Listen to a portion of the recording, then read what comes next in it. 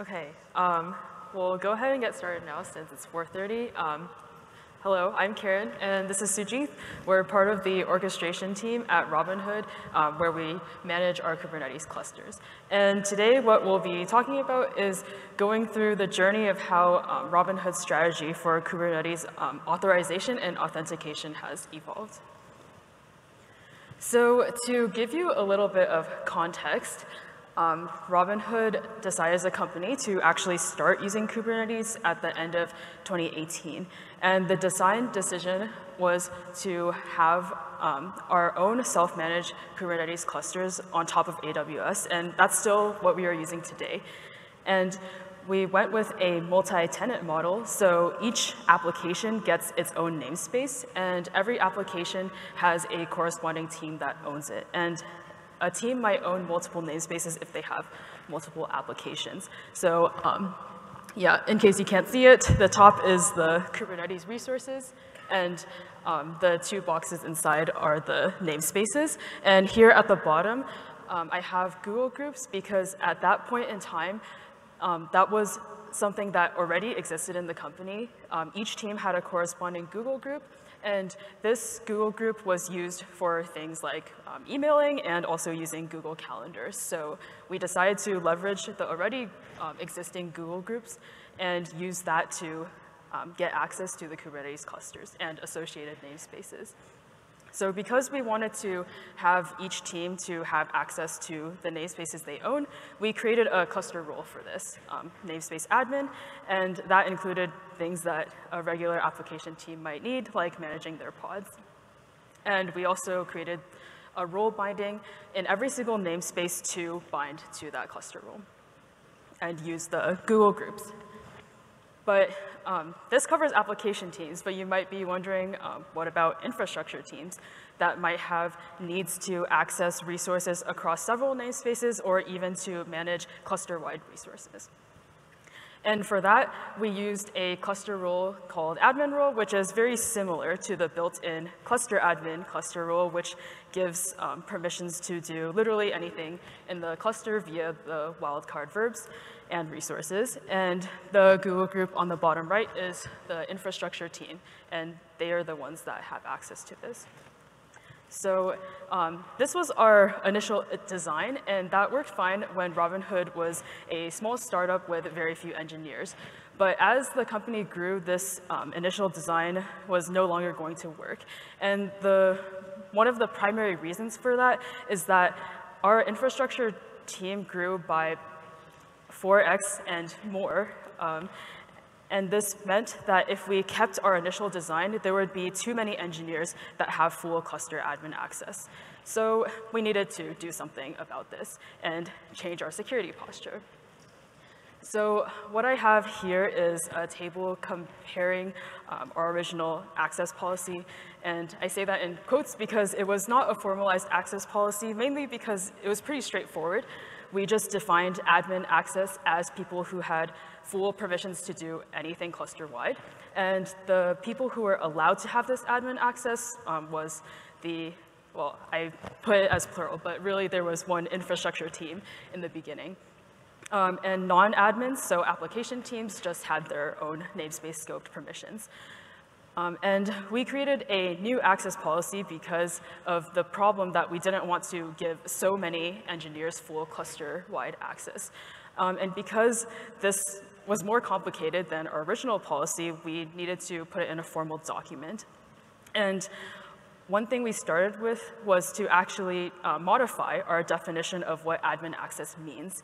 So we separated this into two categories. So the first category is first order admin access. And what I mean by first order is that someone who has access via a direct cluster role binding reference has first order access. And that's not enough for defining what admin access means. So we had a second category called second order. And as an example of second order access, someone who can manage the resources within highly privileged namespaces like Kubesystem can be considered to have second order access because they can touch things like the API server. So after we defined redefined what admin access means, we also had to set or decide who actually gets to have this admin access. And we wanted to make it something more complex than just granting to infrastructure teams. So we had finer-grained guidelines for that, and I'll talk about that a little bit more. We kept our policy for application teams the same because those were just namespace scope permissions, and that was not a security concern. So the way we approached the problem between getting from where we stood to achieve our new access policy is we enumerated the things that we had to do, and we ranked it in order of priority. So we wanted to tackle the solutions that would give us quick wins. So things that were low effort would give us high impact. And the first step to do this was to enforce fine-grained admin access. And what that means is instead of granting full wildcard access to infrastructure teams is to actually create an allow list of permissions instead to follow the principles of least privilege. And the first step to do that was to actually survey the existing state. We wanted to see what different Google groups existed for the various infrastructure teams and look at where they were used in the RBAC resources. And to start with, we looked at a few open source tools. We used Kubescan, which was actually a great starting point for identifying what sort of permissions we might want to look at more closely that teams had. But we did run into a few limitations here, one of which was that the results were noisy. So the custom cluster rule that we defined for application teams to use for namespace admin permissions would show up in the results. So it was listing a role binding in every single namespace, so the results were very noisy. And there were also some feature gaps that we encountered where it didn't handle some edge cases well. We also looked at RBAC tool, but that also had limitations, so we ended up just writing our own, which was also useful for us to have custom logic like aggregating information across the different clusters that we have. So once we had the state of what it looked like, then we could actually start with making those fine-grained permissions and turning them into the RBAC resources. And we started out with asking groups which permissions they actually need, but I have this little question mark here because teams had no idea what they needed. The problem with granting people full wildcard permissions is that they don't really think about what they need access to because they can just do anything. So we relied on audit logs from the API server to see what historically these teams were accessing. And with that, we were able to define cluster rules for each team and create the corresponding cluster role bindings. And part of this exercise of surveying the different cluster rules that existed, we actually found several cluster rules that were quite privileged and were no longer used. So we had to do cleanup of those as well. And next, I'll hand it off to Sujith to talk about how we changed our access control mechanism for Kubernetes. Thank you. So far we looked at how our RBAC looked like, how we have leveraged RBAC to grant permissions to people. Now I'm going to talk about how we designed a better access control mechanism. But before we get to that, I want to talk about where we were, what we had to kind of understand how we went on to design something new. So initially, when we bootstrapped our clusters, we used Guard, which is a third-party webhook authenticator. So generally, the data flow looks like users make kubectl requests, and they pass in their ID token as a bearer token to API server. And the API server uses the webhook configuration, which is passed as a bunch of flags in the Kubernetes API server configuration.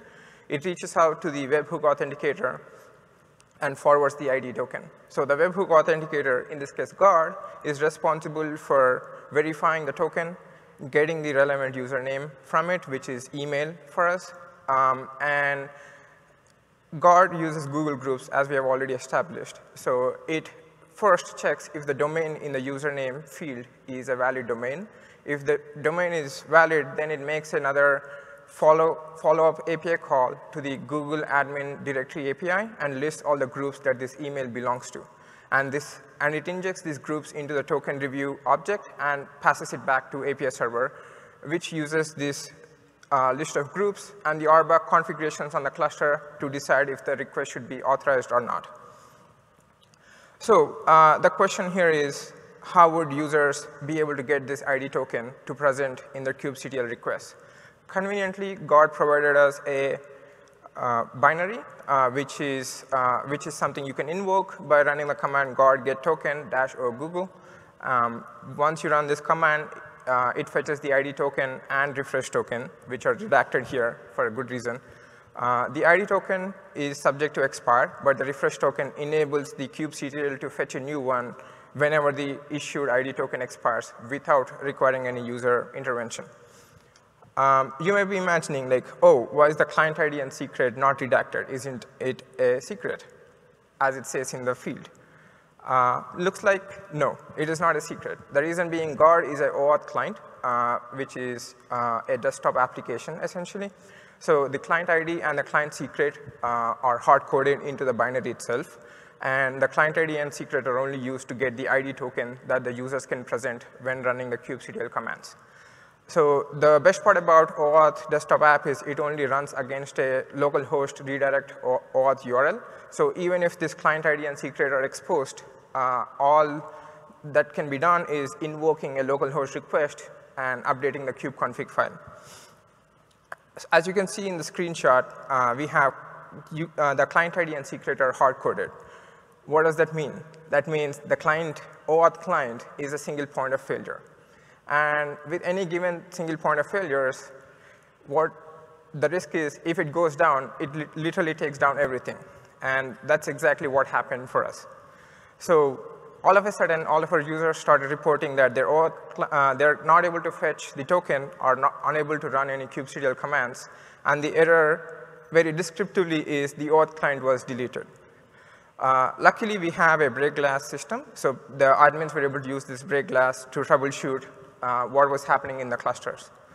Unfortunately, Google guard runs as a pod on the control plane nodes, but the logs, even at a trace level, were only giving very basic information like the token has been received for review.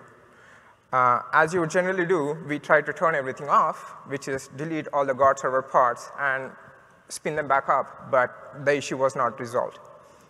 So at this point, we started talking to the Google Cloud admins in the company and trying to understand what happened to the auth client. As we were trying to look at the audit logs, we were not able to identify what happened to the Google client. A nugget of information that I want to add here is like this was set up in like late 2018, like Karen was mentioning. So none of us were around when this was established, so we had very limited idea of where this auth client is coming from. So that made it even more difficult for us to figure out. So then we engaged Google Cloud support, but they were not able to provide any information.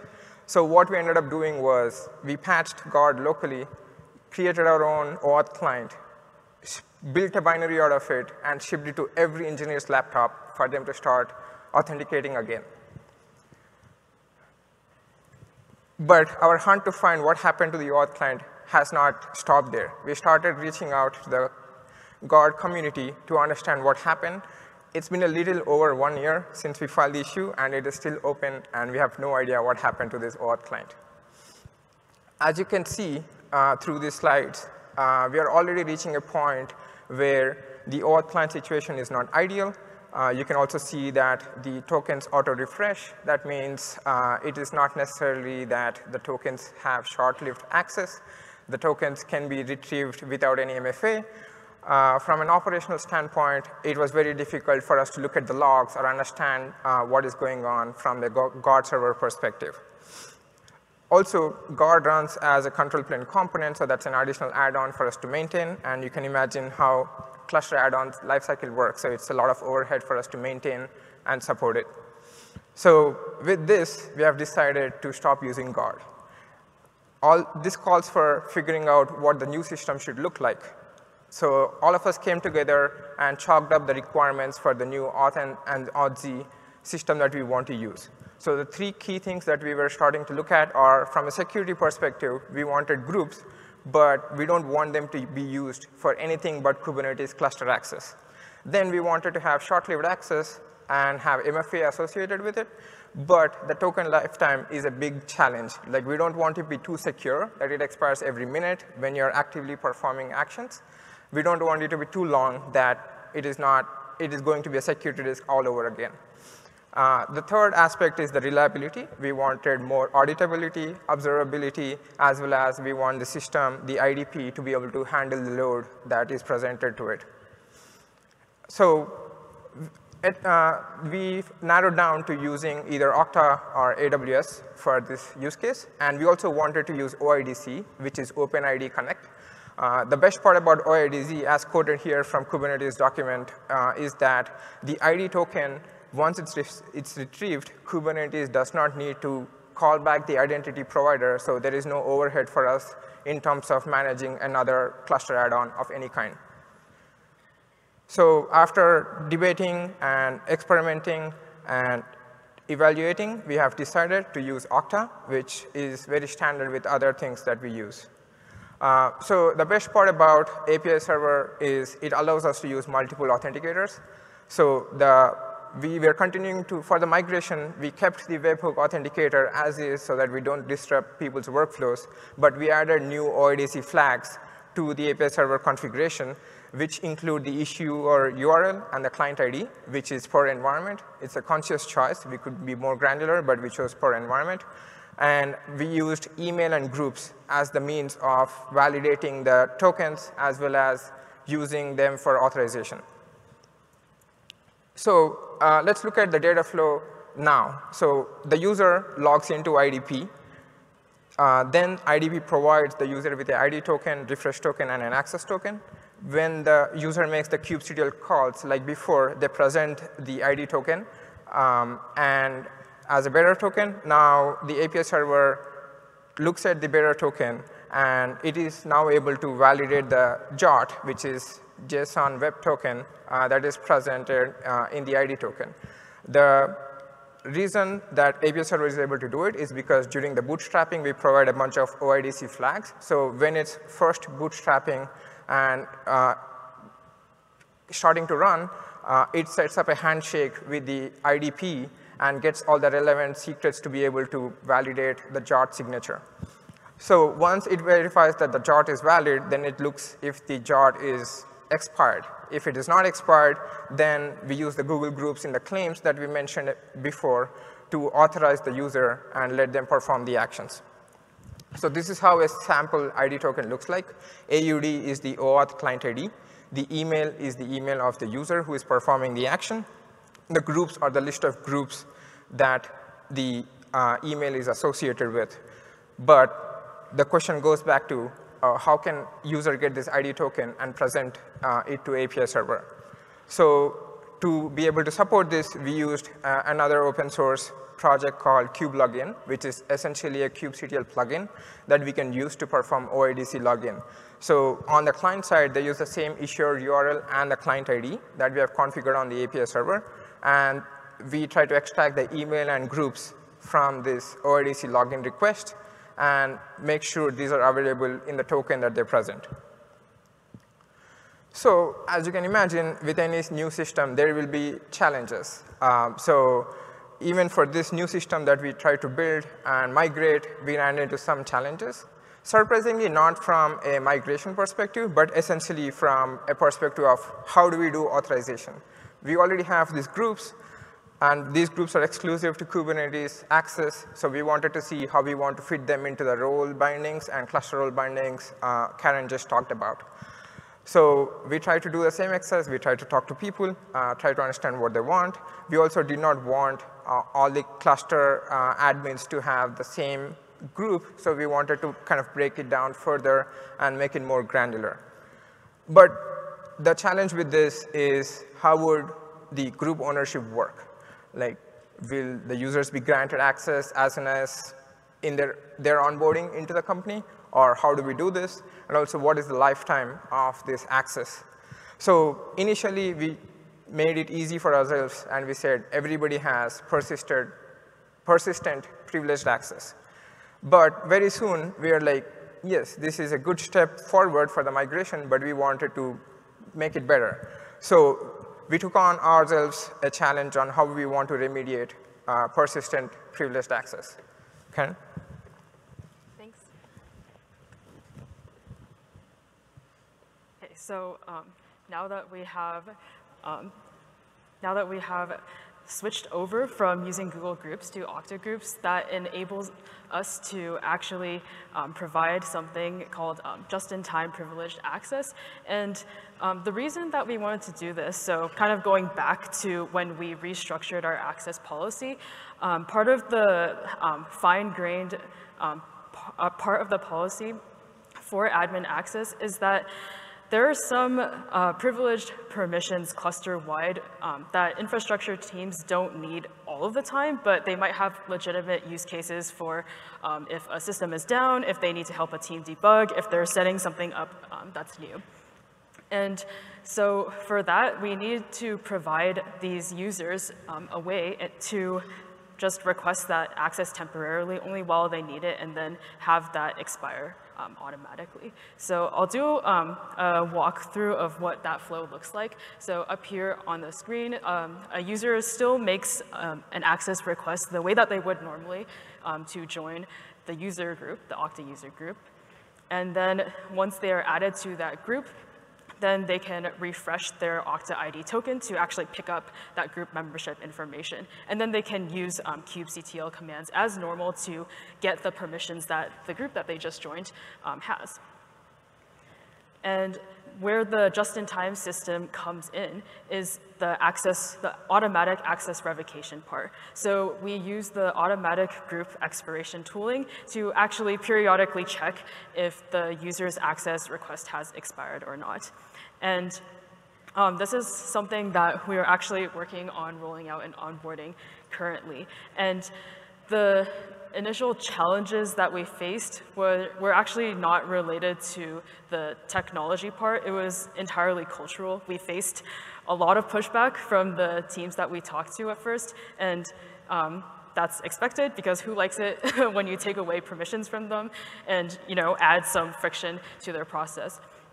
So similar to when we were designing the actual Google groups, when we went and talked to the users to see how they felt, we did the same thing here. We talked to the users, asked them what their pain points were, kind of presented like what we wanted the user flow to look like, and listened to their feedback. And we had a POC where we had people actually experience that user flow, and we modified it based on their feedback as well. So I'm going to talk about some of the takeaways overall from this whole journey and ongoing process. So like I just mentioned, I think it's really important to talk to the users. I'm not sure about your teams, but I think it's easy to work in a silo and just kind of like work on the projects that you want to do and feel like are right for the users, but it's really important to take their feedback into consideration. But a caveat here is you should sometimes take what they say with a grain of salt.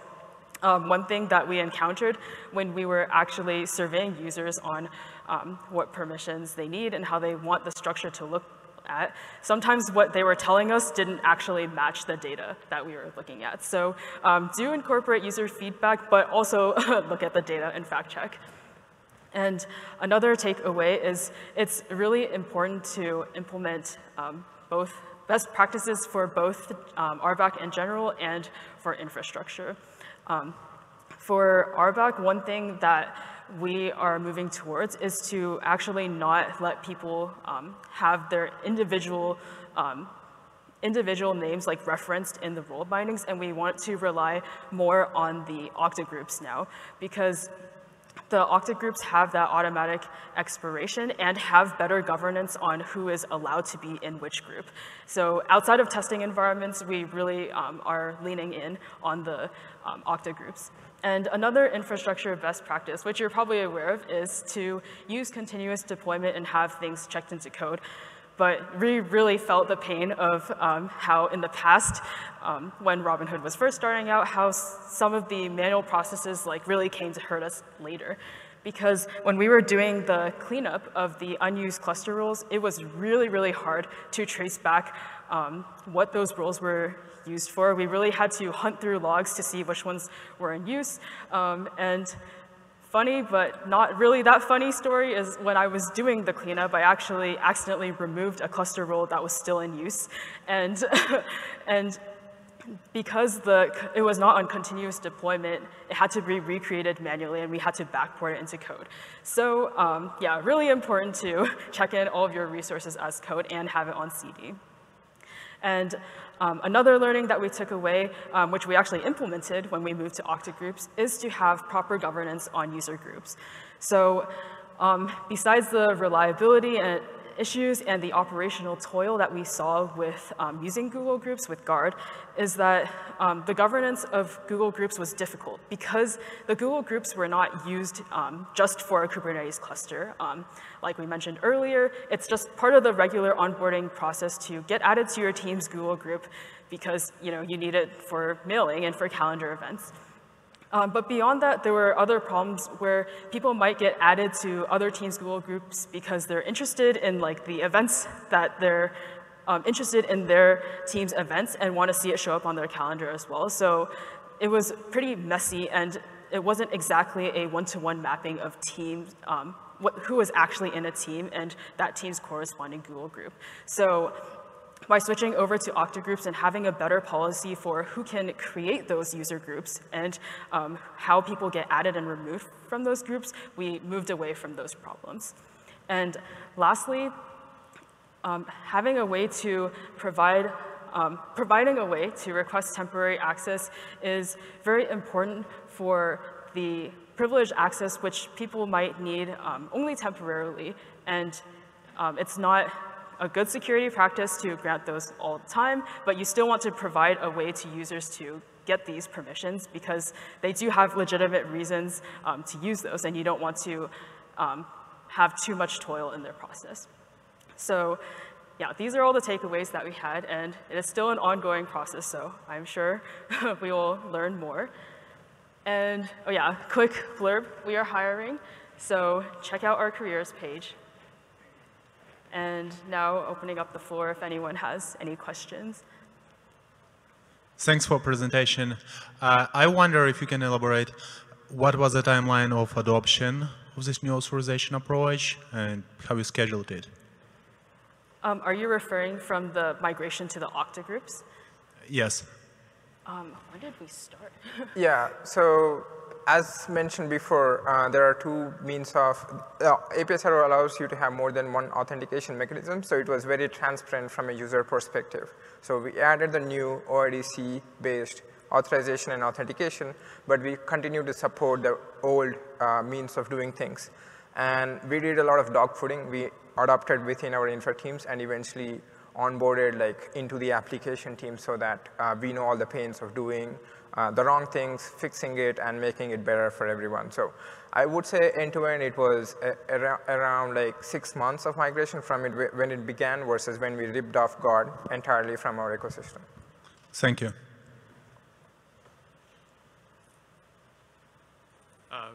Forgive me if this is a stupid question, but I heard earlier that you were based in GCP. Did you have any problems with GCP project roles granting additional access to users that you weren't intending on a project by project basis or anything like that? So we were using GCP only for using Guard. Our Kubernetes clusters themselves are not managed on Google. Yeah, for Guard to be able to have certain service account to be able to kind of make those Google API calls is the only use case where we use the GCP projects. Okay, cool. Thank you. Are you guys worried about the amount of groups you're adding to individual users and kind of blowing up those OIDC tokens? So some type of principal store versus, I guess, this kind of RBAC approach? Yeah, so that was definitely something that we looked into when we were actually designing the Octogroups. And that's part of the data collection that we were talking about, where if we had gone with every single cluster rule gets an Octogroup, then some teams that are well, I want all of these permissions, they'd be in I don't know, 40 Octogroups or something like that. So, but those are the edge cases, right? So for the majority of users, they are in their team-based Octogroup, and that's all they need to be in.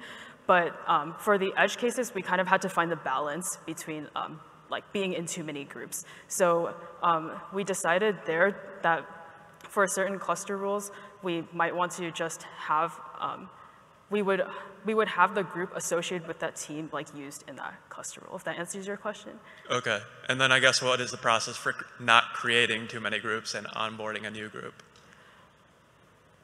So essentially, the application teams don't have permissions to manage the role bindings, so it's essentially something that we will have to do. So there is more control there.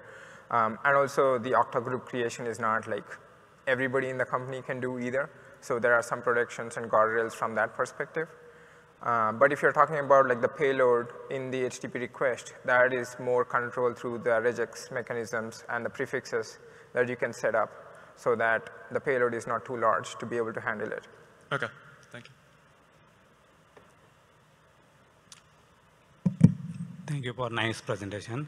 My question is regarding the fine-grained access. Have you thought through or any plan for having, let's say, have your cluster with different namespaces and different teams are having access to those different namespaces and within that different resources, any like fine-grained access like, okay, this team has access to this namespace, only read only, within that also some resources are very restricted and stuff like that? So that's something that we would love to do in the future, but for now we considered, or for now we're more focused on the cluster-wide permissions because those are a lot more powerful than the namespace scoped ones, but certainly like we are aware that some applications maybe have more strict requirements than other ones. So something that we have planned but have not worked on yet. Okay, thank you. Hi, thanks for the presentation. Actually, that previous question was basically identical to my own. I guess a follow-up that I had is I'm curious how much of this was manual as far as your team having to provision access and define what the scope of access is versus how much of it could be self-service. Like I imagine now you have a lot of teams and you having to manually sort of audit each request can be pretty daunting. So that's a great question. So when we first started, as Karan was mentioning, everybody had star access, so it was not a problem when we first started. But we looked at the data and we provided them a little more granular access. But since then, we have not essentially received more requests because we were a lot more data-driven. We were looking at past 12 to 18 months of data. But yes, it is subject to change when more custom resources are added and things like that. But because we have continuous deployment, it would be as simple as for them to submit a diff, and after that, everything is handled for them. And we have very fast-based rollout, especially for role bindings. That way, they can get their access in short duration and don't have to wait for days or hours.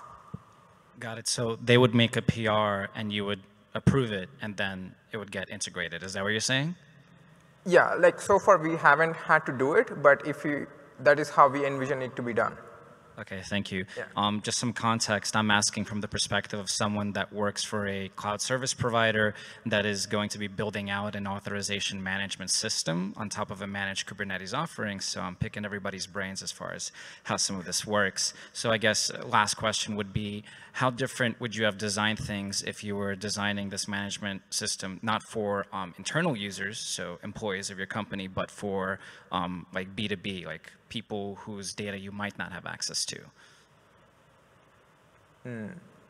That's a very interesting question. I would probably say not a lot would change, except we would probably start with very basic read-only access. And from there, people are able to kind of request access and add more permissions. But we would probably not be asking them to add permissions to like, oh, I want permissions to create my own role bindings, for example. So we would be a little more cautious there. But if they want more access, they can get it. But we'll be more data-driven and probably revoke those permissions if it's unused for like last 30 days, for example. So to maintain the clean slate over and over again. Okay, thank you very much. Hey, thanks for the talk. I had a question on, feel free to correct me if my understanding of this is wrong, but you previously had Google Groups, people managing access to teams via those Google Groups. Now you have Okta Groups, and Okta Groups are managing the role bindings and all that stuff. Yeah. How are you protecting that the same people can't modify those Okta Groups? And you have a duplicate of, some duplication of information there too, right? Is that something you guys are trying to deprecate off Google? Like, what's the situation there? So part of the reason why we wanted to move from Google Groups to Okta Groups, we're still using Google Groups, you know, for all of the Google things. Calendars and stuff, yeah. But the company was kind of centralizing on using Okta Groups for accessing other things, like outside of Kubernetes. So it did make sense for us to use that as well. And as for the drift question, yeah, that's definitely something that was in discussion when we were choosing which solution. And as for the management of Google Groups, it wasn't like a free-for-all where anyone could add or remove.